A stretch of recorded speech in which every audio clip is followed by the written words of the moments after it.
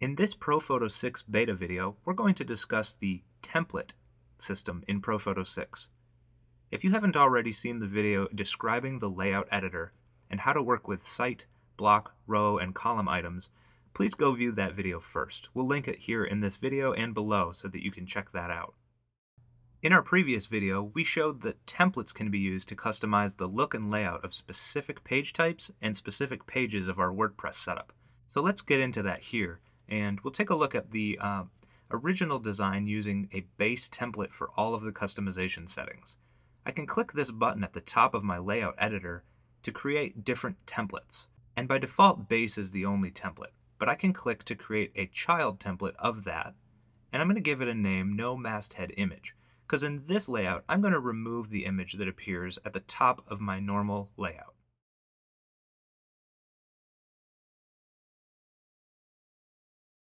You'll see I deleted my widget, and I'll refresh my page to see my, interesting, the changes aren't applied. That's because this particular template hasn't been applied anywhere yet. Using the template assignments page, you can see that base here, and all the other areas is the only template being used. By choosing no masthead image as my child template for the posts page and applying that assignment to my site, I'll notice that when I refresh the site, now my image has been removed, modifying my layout from the original base template design.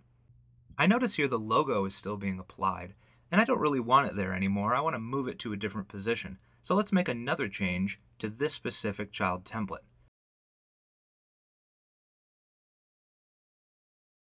And we'll find our widget here in this column that we want to use. I'll create a new column in my header area next to my menu. I want my logo to appear next to the rest of my links. I'll change the width and drag my ProPhoto Images widget to that new column. Since I don't need this empty column down here anymore, I'll delete that, leaving just my left and right social media menus.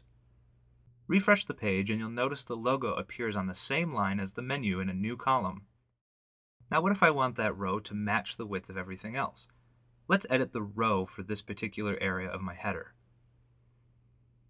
The main block of my layout has 10% padding on the left and right sides, so I'll click to edit this particular row's padding settings, and I'll drag the controls to 10% for the left and the right and save my changes. When I refresh the page, I notice that that row now has 10% padding to match the rest of my site. But there's a white background color, so let's also edit this template to remove that background color. I'll click to edit the background color. I'll click the clear button to set it to no background color, save my changes. When I refresh the page, I notice that the background color is gone. Since my column on the right where my menu appears doesn't have any background anymore, there's a bit of a gap. I'm going to make another change so that the column has the same color as my menu. Just real quick, I'll pop into the menu area and copy the color value for my menu from the appearance area. Then I'll come back to my layout editor, and I'm going to add the color to this column background color value. I'll click to override the color, paste the value, save my changes, and then refresh my page. Cool, now my column has that same background color as my menu. Let's adjust my browser window to see how everything reacts. I noticed that my logo didn't remain centered in its column when I changed the size of my browser. Let's edit that column, modify the alignment for widgets, choose centered, save the changes, and refresh our page. There we go. Now when we resize the browser to different sizes, it stays centered. But it looks like there's no background color for this column either.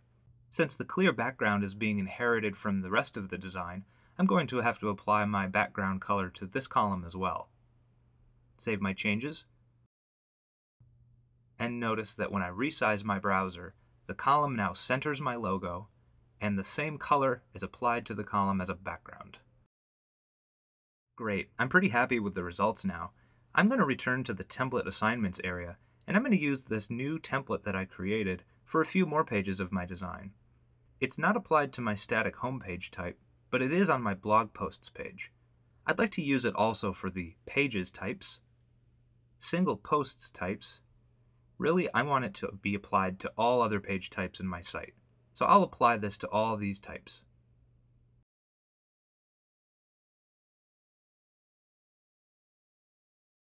When I go modify a page like this, I notice on the right side the ProPhoto template selection box. This is where I can choose which template to apply on a per page basis. Using the drop box, I see all the templates that I've created in a nice list. Whenever I create a page on my site, I simply choose the template I want to apply.